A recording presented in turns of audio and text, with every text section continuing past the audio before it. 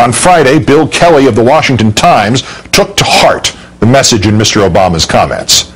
With the monolith of hooting fans, it wouldn't surprise me that Obama supporters were actually bussed in for the memorial. Were they union employees or members of Acorn used to pepper the crowd to ensure conformity?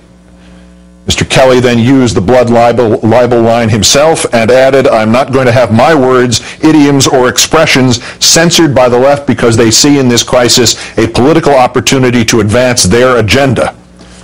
On Friday, the former counsel to President